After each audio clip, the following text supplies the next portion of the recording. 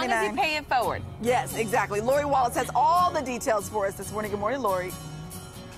You guys, the zinnia patch, I love it out here. We kind of are in the middle of nowhere, but let me tell you what, it's worth the drive. Take a look around, all of these beautiful zinnias, all different varieties, all different colors, and the flower guy himself is out here clipping away for me. And what I love most is kind of how this whole thing came about, because this all started as a result of something that you and your family kind of started many years ago. So kind of give the backstory on this farm. 8 or 9 years ago, we had a party, and at the end of the party, we had a bunch of vases. And one of my daughters suggested, Kaylin suggested that we take the vases to a rest home. We took the vases the following morning to a rest home. We got such nice responses from the people in the rest homes through notes or thank you cards, and I thought, gee whiz, if we could bring that much joy to a few people with vases, why don't we plant some flowers specifically for that reason? Plant some flowers. You guys take a look at what he's done out here. There are so many flowers, and this all came about after that visit to that rest home when they realized just how much of a difference a flower can make. So you can come out here, bring your buckets, your vases, your clippers, cut as many as you want, but you do have one rule. Yeah, you have to cut for somebody else too.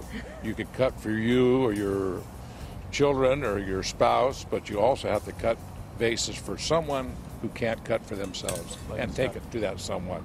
Isn't that nice? What a nice gesture. And the whole idea behind it is if they could do that for that one time to make that one delivery and see such a difference, if each of us could do something like that, what a difference we could make. So let's talk about the flowers that you have out here, because you mentioned a lot of different varieties. They're all zinnias.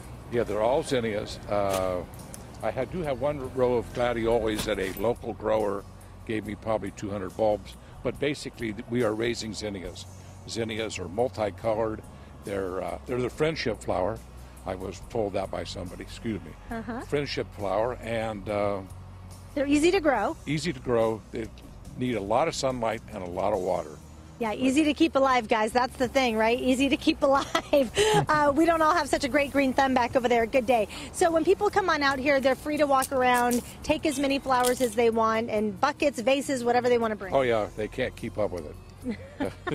As you can see, there's been literally thousands of people out here, and the flowers just keep producing and giving. But there is a time frame, because these flowers will only last for so long. So when is the best time for people to come out here to the farm? Well, I would suggest everybody being out here by early week in September.